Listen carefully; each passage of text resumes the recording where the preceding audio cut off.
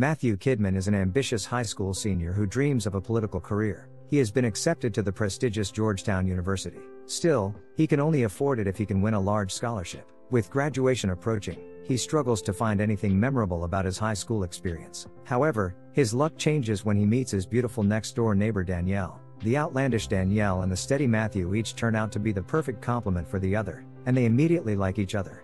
However, the relationship is challenged when Matthew discovers through his porn enthusiast friend Eli that Danielle was recently an adult film actress, under the stage name Athena. Following Eli's advice on how to deal with this incredible revelation, Matthew takes Danielle to a sleazy motel. Danielle guesses that Matthew has discovered her past and punishes him by performing a striptease and offering herself to him sexually.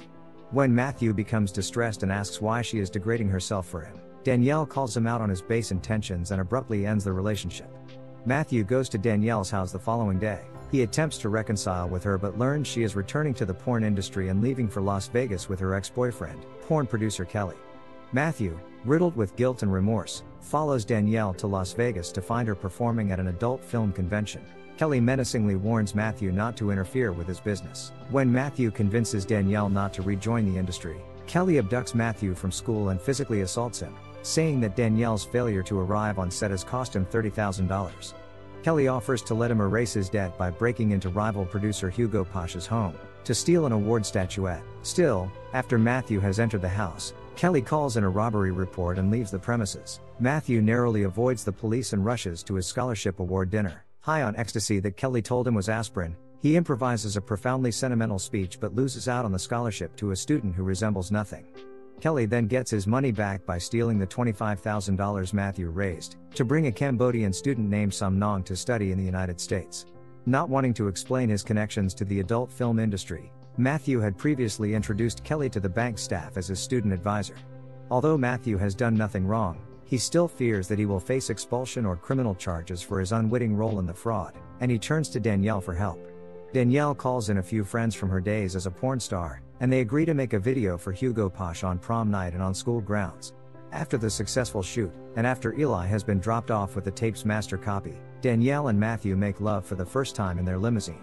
The following day Matthew is shocked to find Kelly in possession of the tape he has stolen from Eli's home, with his parents and school principal at the dining room table.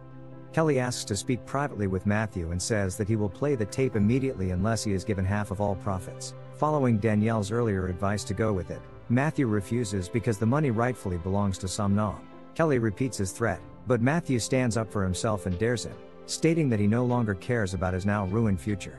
As the tape begins to play, it becomes clear that Matthew and his friends have made a progressive comprehensive sex education tape, rather than a pornographic film.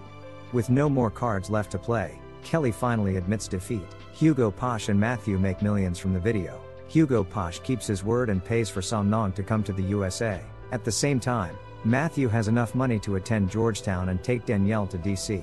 The final scene is Matthew driving into Georgetown University in a BMW Z4. Matthew's story ends with him getting the girl of his dreams and a chance at the future he has always wanted.